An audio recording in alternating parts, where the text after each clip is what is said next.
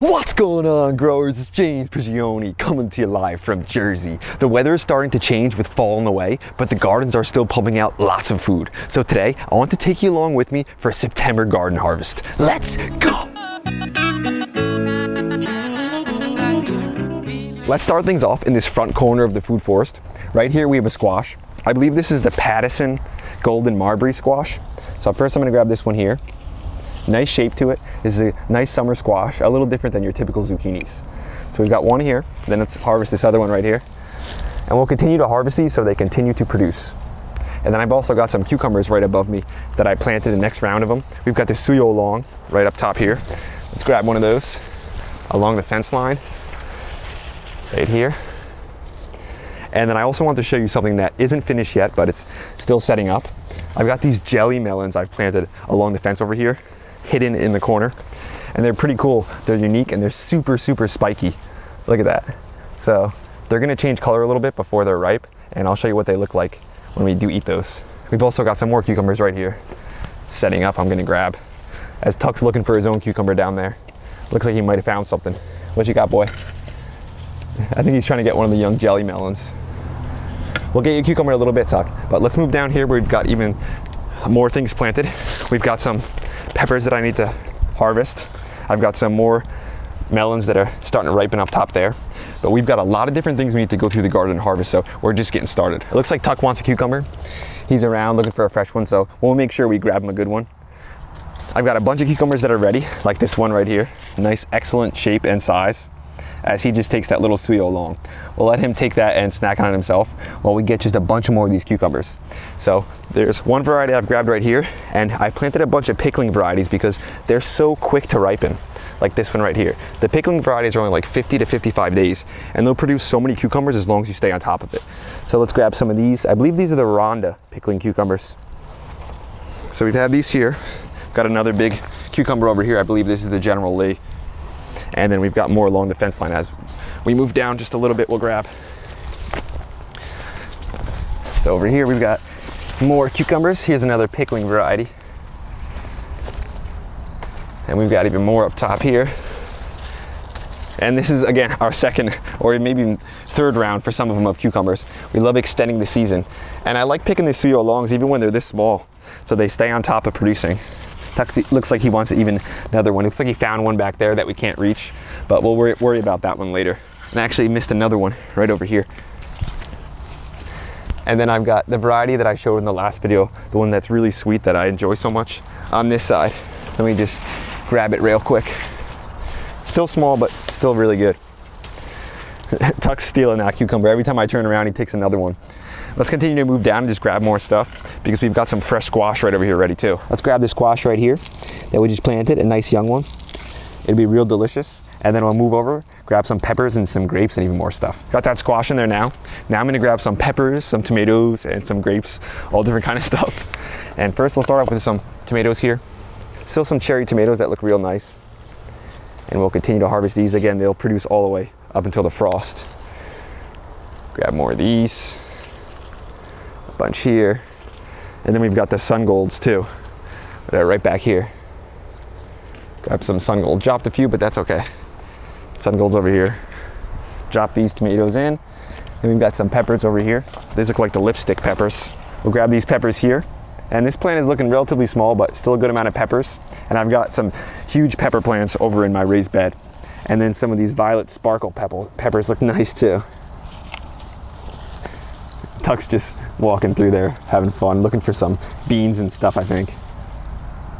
Then I'm gonna grab some grapes that I have ready still, right along the fence here. We've got some nice colors in here already. And I've got these grapes covered with the insect netting because the birds love to come in here and snack on them, especially when they're super ripe like this. These ones are very ripe and so good, fresh. So there's a little ones that got some rot on it and some that get bitten by the bugs, but overall, really nice set. Another one right here. And we've got a bunch of grapes still ready in the other food forest too. So let's get these in here. I'm gonna have to empty the bowl and then start filling it up again with some other stuff. Let's grab this golden squash right here. Such a beautiful color. And I've got a bunch of different summer squashes planted because I love eating them. Cut that one out right there and look at that color on that. Oh my gosh. So striking, so beautiful.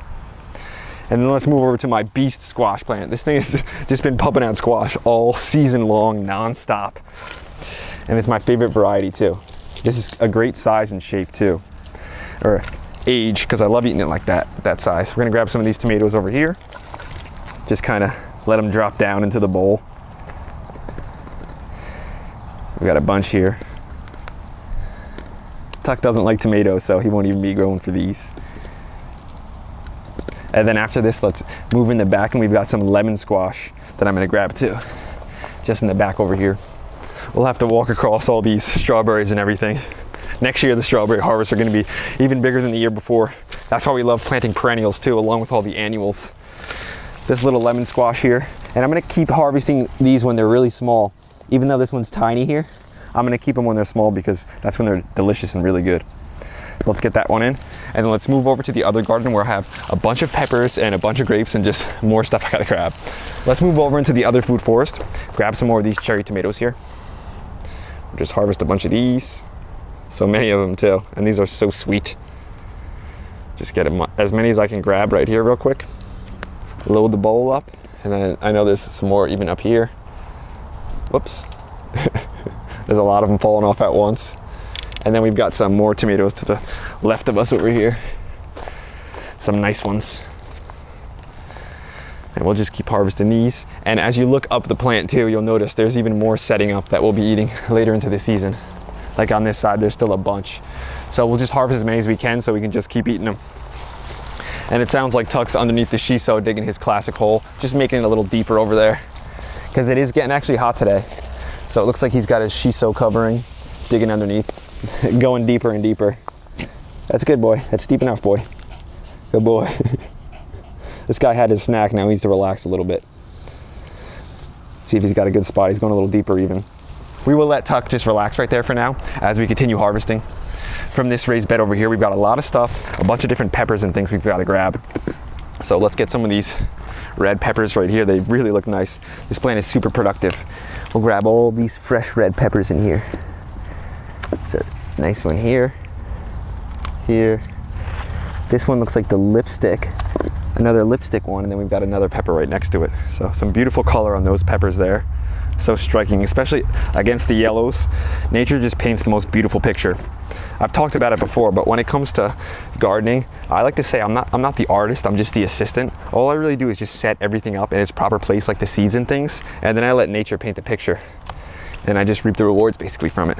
So nice peppers here. We've got these little purple peppers here that are nice also. We'll grab a bunch of those. And you can see how many different varieties of peppers we're planting in just such a small area right there. So you could push it. Even if you have a small area, you can grow a lot of different stuff. Then as we look underneath here, we've got some hot peppers too. Look at those babies. These things are loaded. So I'm not gonna be eating these fresh, that's for sure. And we don't want Tuck biting at any of these because they are super hot. So we'll let those go right there. Then this one I'll grab here. Nice yellow pepper. Then I've got some more peppers on the other side, some orange ones, some red ones.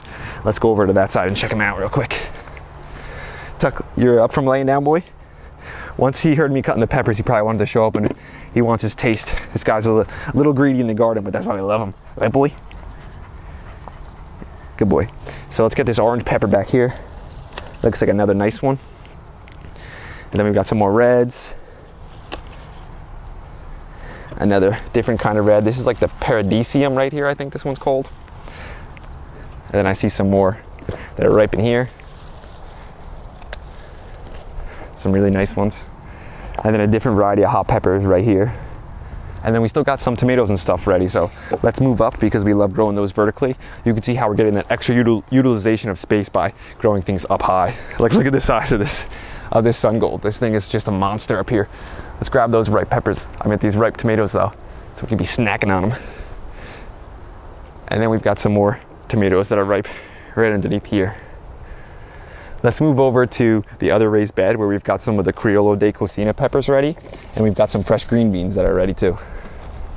Let's move right to here. And me and Tuck were just snacking on these Criollo de Cocinas just the other day. These ones have the really cool texture to them. You know, it's got so much character. That one could have been a little more ripe, but this one's sure good. So let's keep loading those in. That's why we love the seasons and we love planting a diverse number of things, because there's always something ready to harvest. I guess the Criollo de Cocinas are one of Tuck's favorite because he went and grabbed that one quick. Let's get this pepper here too. And then we want to make sure we're harvesting a lot of these green beans. You can see how well the green beans are doing just in this section right here. As you notice, there's so many green beans ripe, so we're going to make sure we pick all the ones that are relatively large so that they continue to produce. We want to make sure we're getting as much harvest as we can out of each little section, getting the most out of them. So as I open up the plants like here, you'll notice, look how productive some of these plants are. That's what you love to see. All these green beans doing really well. And then let me show you another kind of bean that we're growing up along the fence over here. These are the purple yard-long beans. These ones have a lot of character to it and are super cool. You can see how long they are. They're gonna get a yard long, but it's nice to get them and pick them when they're small like this, so they're not as tough and they're nice and sweet. Let's try one and see if Tuck wants to taste one too. Hey Tuck. Tuck, want a bean? Want a bean, boy? It looks like he's a little busy having fun with his pepper.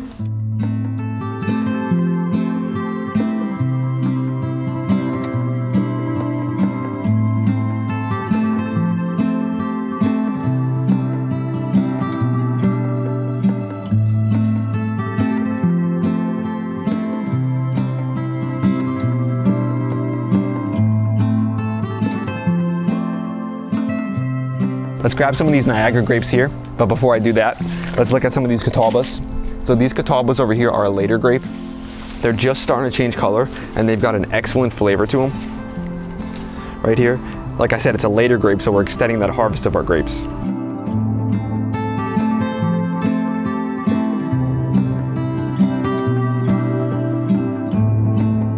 American grape slipskin, maybe one of my favorite flavored ones, fresh eating.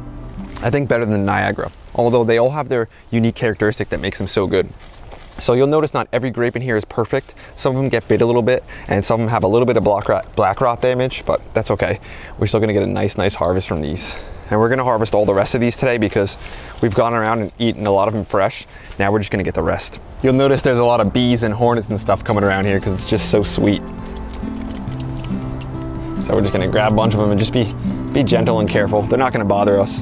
They got enough delicious stuff to go for in here. So decent sets. Again, not all perfect grapes, but we'll be able to make some excellent juices and stuff, and even some jellies from these. These are all nice and ripe, ready to harvest.